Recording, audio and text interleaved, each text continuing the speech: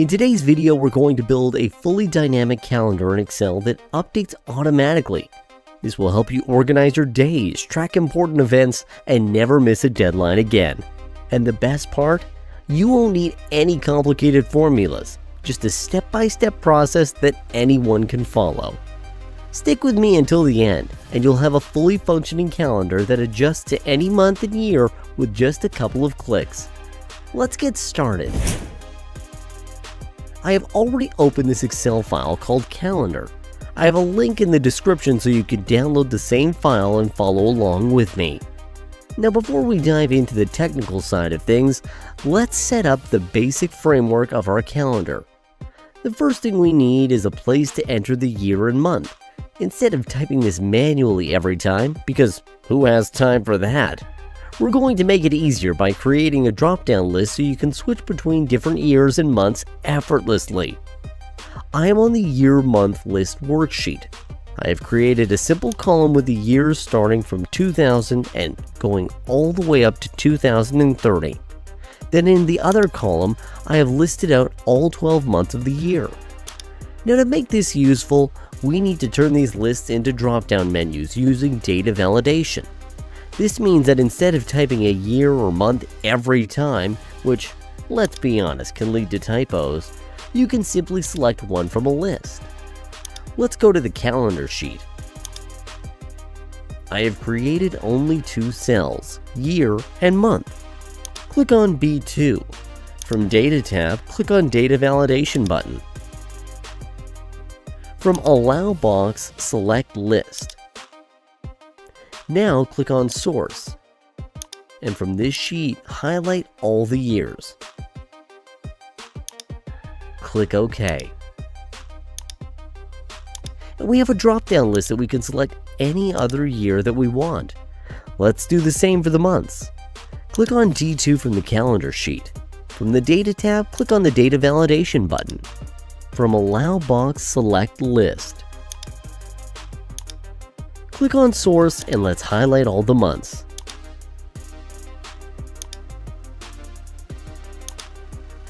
Click OK. Now we can simply select any year or month from the drop-down without typing manually. This little trick will save a lot of time and keep everything structured. Now that we have our year and month set up, let's create the calendar grid. Starting from B4 to H4, type the days of the week: Monday, Tuesday, Wednesday, all the way to Sunday. And I will highlight the column from B to H and change the width to maybe 5. Let's also center the cells. Alright.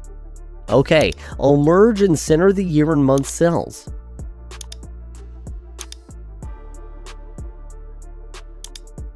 Great. Maybe I'll increase the height of the row to approximately 35.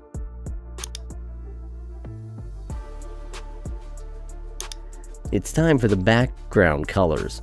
I'll apply a light orange color for years and a darker orange for months.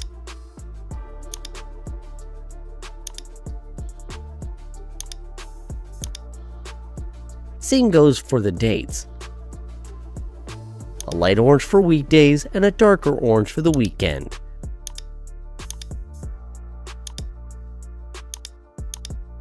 Finally, I will change the width of column A and the height of rows 1 and 3. Below this, we need to create a grid where our dates will appear. Typically, a calendar spans 6 rows for weeks and 7 columns for days of the week. So we're just going to have 6 rows here, and I will change the height of these 6 rows to about 30. Okay? Let's jump right into building the structure of our calendar. We'll start by using the sequence function to automatically generate the numbers for our calendar grid.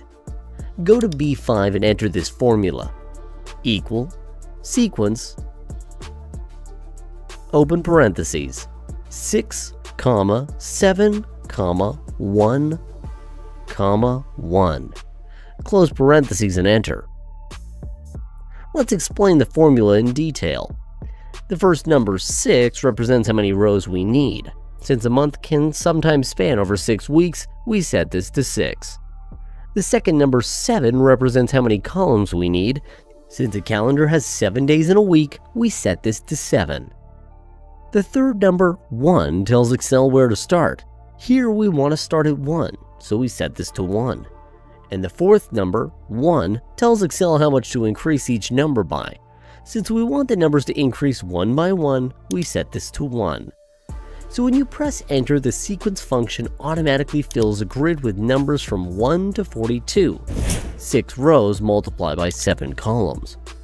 Right now, these are just numbers, but soon we'll convert them into actual calendar dates. Now let's continue to format. First, I'll highlight the weekends to make them bold. This makes it easier to differentiate weekdays from weekends at a glance. You don't want to accidentally schedule work on a Sunday, right? Also, I'll fill all the dates with a light gray color. And let's add a border. Select a white color from the line color, a thick line from the line style, and choose all borders to the calendar grid to keep it structured.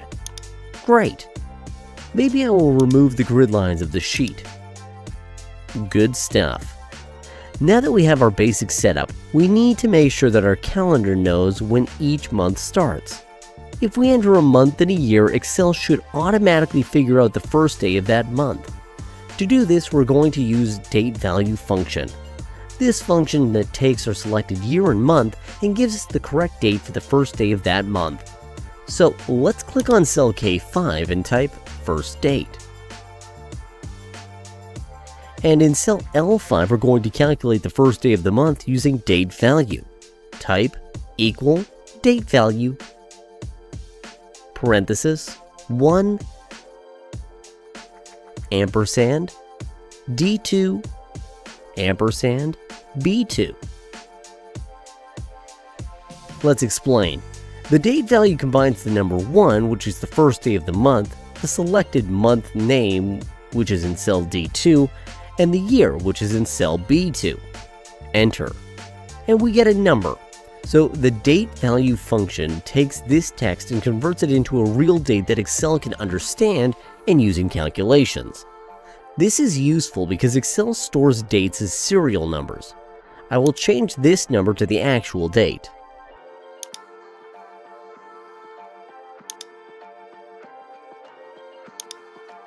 Nice. But that's not enough.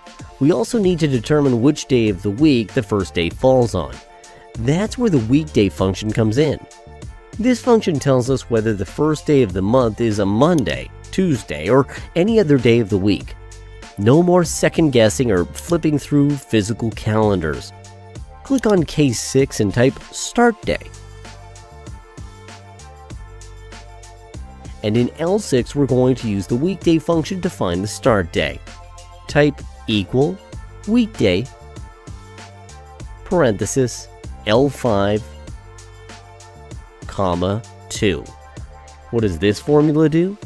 The weekday function takes a date, in this case L5, the first day of the month, and returns a number representing the day of the week. The 2 number in weekday makes sure that Monday equals 1, Tuesday equals 2, all the way up to Sunday equaling 7, a more logical way for calendars. Close parentheses and enter. The result is 6. The number will help us correctly align the first day of the month inside our calendar grid. Now comes an important part, filling in the actual dates of the calendar. Now we need to adjust our sequence function so the first date of the month aligns correctly with the right day of the week. Combining the date value weekday and sequence functions, we ensure that every month is displayed correctly, no matter what year or month is selected. Let's click on cell B5 and type equal sequence, parentheses, 6, comma, 7, comma, L5, minus L6, plus 1, comma, 1. Close parentheses and enter. Let's explain the formula in detail. Cell L5 gives us the first day of the selected month, for example, December 1st, 2024. Cell L6 tells us which day of the week that first day falls on. Example, if it's a Sunday, then L6 equals to 7. The L5 minus L6 plus 1 shifts the first number backwards so that it starts on the correct weekday. The rest of the sequence function then continues filling in the remaining days. To ensure the numbers appear as real dates, select B5 to H10. Go to Format Cells, Custom, and type the DD format. Now the numbers will be converted into actual calendar dates. So for February 2025, the first of the month starts on Saturday. Now how cool is that? Now let's take things a step further. Wouldn't it be great if today's date was automatically highlighted? This way you wouldn't have to scan through the entire calendar to find the current day. We can achieve this using conditional formatting. We'll create a rule that checks if a cell contains today's date, and if it does, it will be highlighted in a bright color like orange. This means that whenever you open your calendar, today's date will instantly stand out, making it much easier to locate. No more excuses for missing deadlines. Alright, let's select cells from B5 to H10. Go to Conditional Formatting and choose New Rule.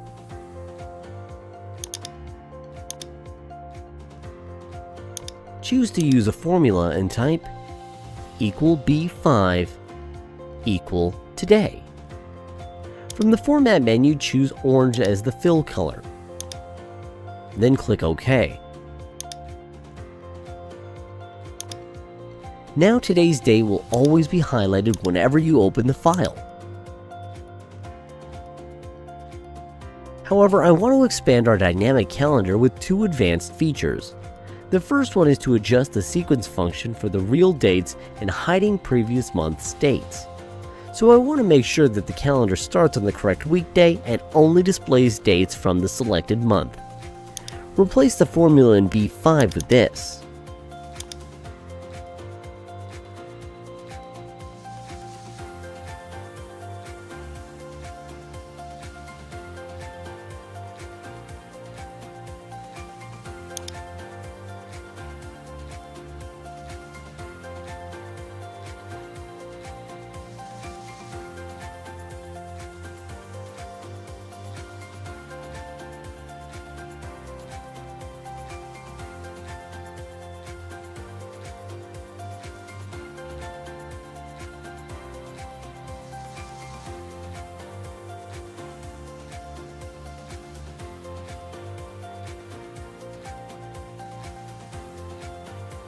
If the month of this date is equal to the month of the date in cell L5, then display the date. Otherwise, display a blank cell. What does this formula do? The sequence generates a grid of dates starting from the first visible date in the calendar. The equality month of this sequence equal to the month of cell L5 checks if each generated date belongs to the selected month. And finally, the if function ensures the dates outside of the selected month are replaced with blanks, so we don't see them. This makes our calendar cleaner and easier to read. The second advanced great feature is to be able to add automatic holiday marking. If you have a list of holidays on another sheet, wouldn't it be nice if your calendar automatically recognized those dates and highlighted them? Well, we can do exactly that. First, we need a list of holidays. Let's create a new worksheet, and let's rename it to Holidays.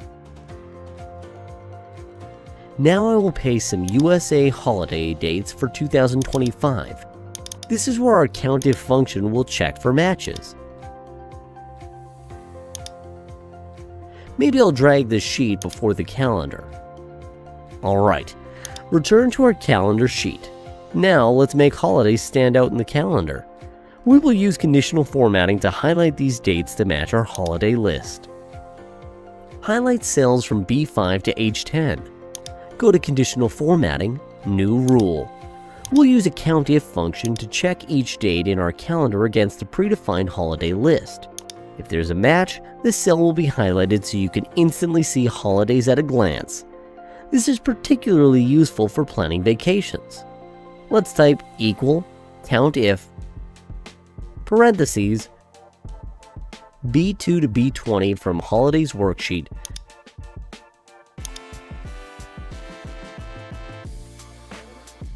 comma B5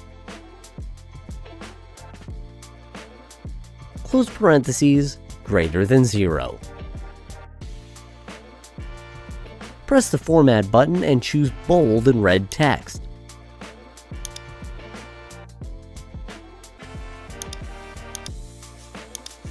Click OK.